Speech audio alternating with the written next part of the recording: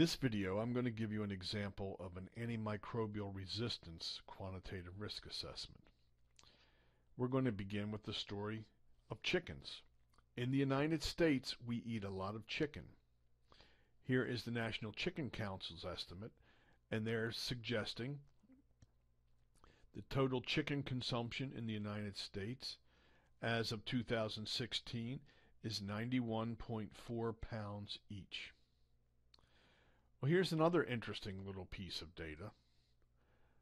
This is an article that attributes foodborne illness in the United States for the decade from 98 to 2008.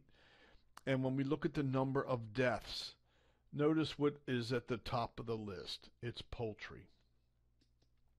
Poultry is near the top of the list in hospitalizations.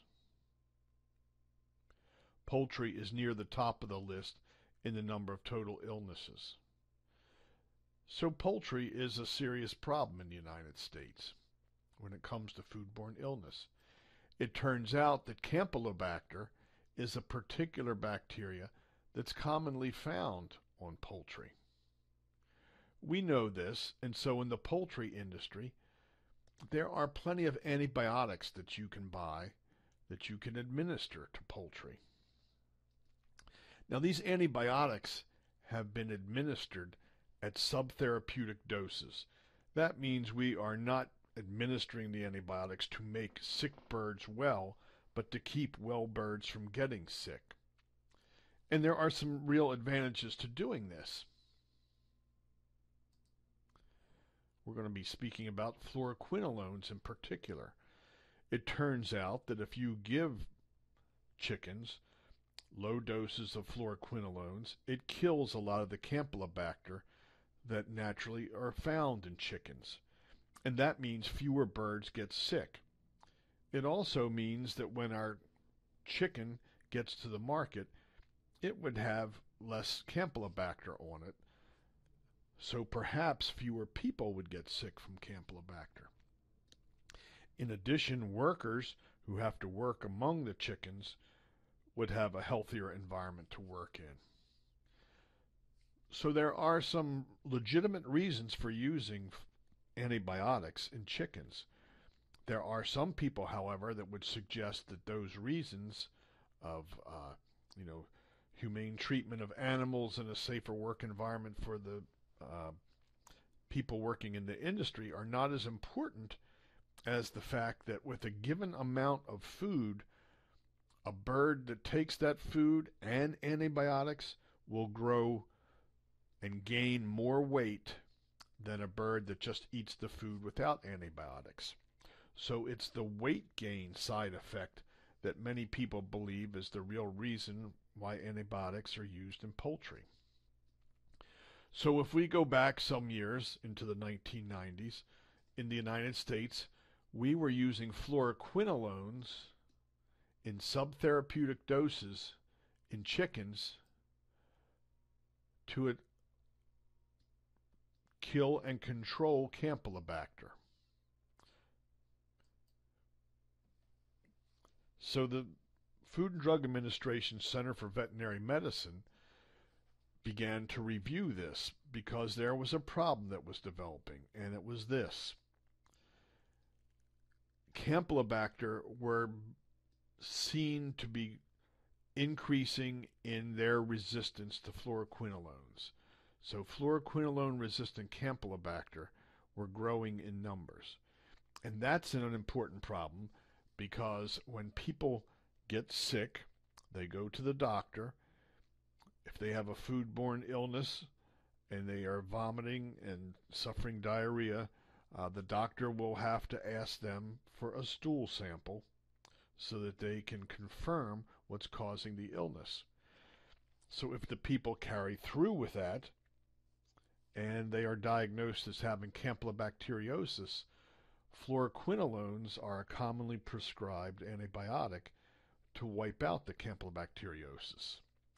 But if the Campylobacter that are causing the illness are Campylobacter that developed a resistance to fluoroquinolones on the farm because they were exposed to low doses of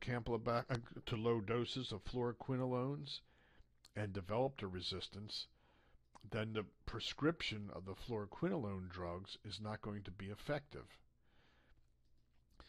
There was a concern that if fluoroquinolone resistance spreads through Campylobacter, that it would render the drug useless in the treatment of campylobacteriosis.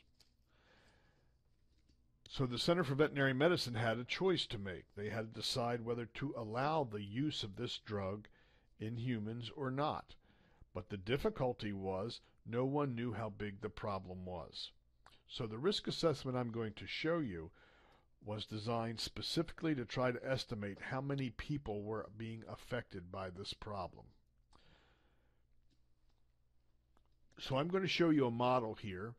We've got data from 1998 and we've got data from 1999. The details aren't going to be terribly important to us, but the overview would be. So I've got this model divided into sections that you can see are partitioned by these dark lines here. In section number 1, what we try to do is to estimate the number of culture-confirmed cases that could be reported in the United States in a year. So we have them divided into non-bloody diarrhea cases and bloody diarrhea cases. And then there are invasive cases. This would be when the bacteria get into the bloodstream and spread throughout the body. This depended on the number of people in the United States at the time. And at the time, there was a program called FoodNet.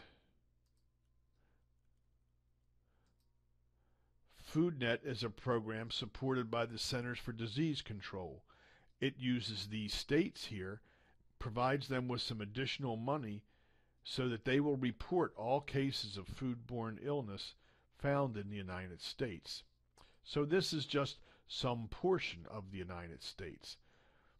So we have good data on how many culture-confirmed cases were seen in the 10 states that report the data, but we didn't have that data for the entire United States.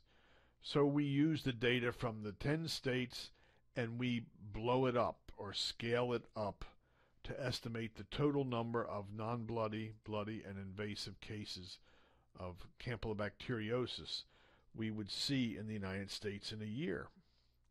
But there is uncertainty in these numbers, as there is with most numbers in risk assessment.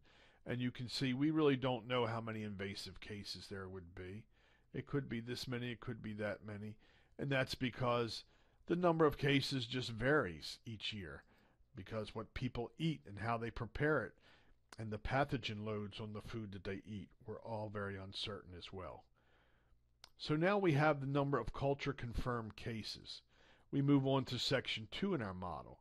And Section 2 in our model recognizes that most people don't go to the doctor when they get a foodborne illness. They'll just tough it out for a day or two, figuring it was something that they ate.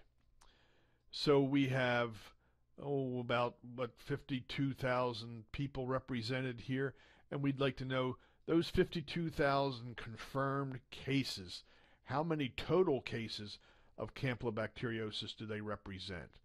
And we use some proportions here. We'll skip the details, but we use some proportions to estimate the total number of cases of campylobacteriosis in the United States in a year. And here you see 1,798,657.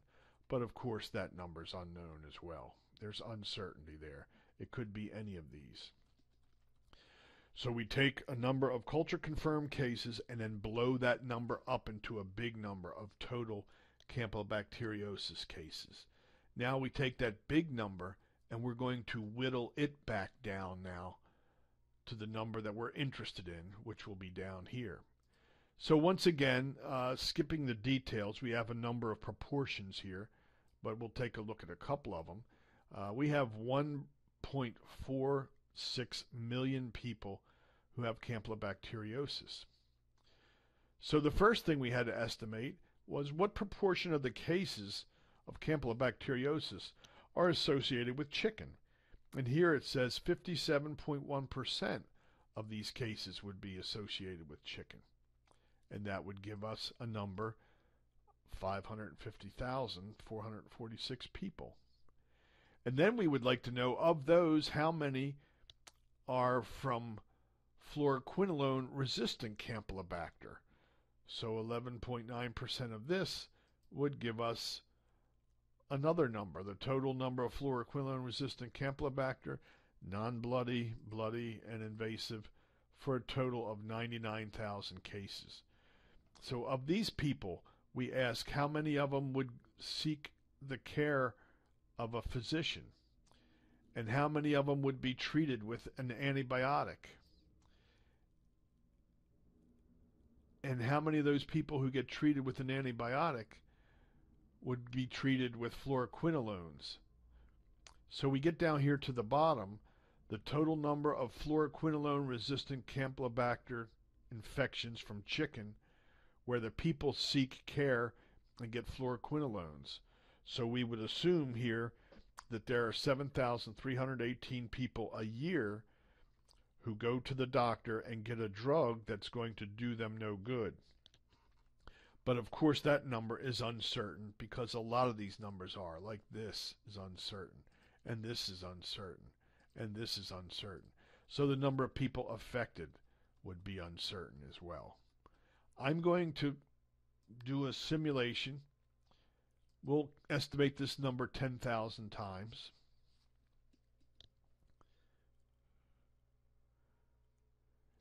And then we'll see how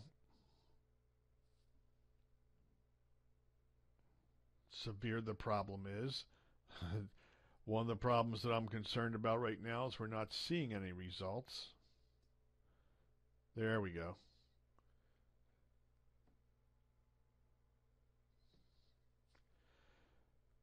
So what we're seeing here is it's somewhere between, we're not quite finished. I've got a minimum of 1,729 people, or it could be as many as 112,000 people. So that's quite a range between 1,000 and 112,000 people. Our mean is 8,782 people. So that's quite a range. What we're going to do is hope that this, let me see if I can close this. Forgive me for this glitch here, but we're far enough into this discussion that I would really like to be able to retrieve it. Okay, so this is the number of illnesses here that we have, and you can see that the problem could be small with 1,700, or could be as much as 112,000 people. Our best guess is it's about 8,700. There's a 90% chance that it's between 4.8 thousand and 14.6 thousand. And this was the data for 1998. One of the other issues that occurred here was that there was a suspicion that this problem was getting worse. So we're going to overlay data for 1999, and you can see that's the blue distribution here. And it is moving to the right. So we took this as evidence that this problem is getting worse. If I can grab this, whoops.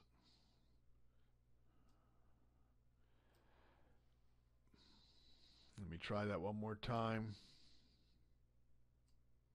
This is thrilling video, isn't it? Okay, so the mean was 8,785 in 1998, 11,458 in 1999. And so there was evidence now of the size of the problem. The Center for Veterinary Medicine then had to make a choice, and they made one. What they basically decided was that they would withdraw the use of fluoroquinolones in poultry. This is the name of a fluoroquinolone, enrofloxacin, and that was withdrawn from the market. So the U.S. no longer uses fluoroquinolones in poultry, but there are plenty of other drugs, plenty of other animals, and plenty of other antibiotics that are being used. So this will not be the last that you're going to hear of this antimicrobial resistance.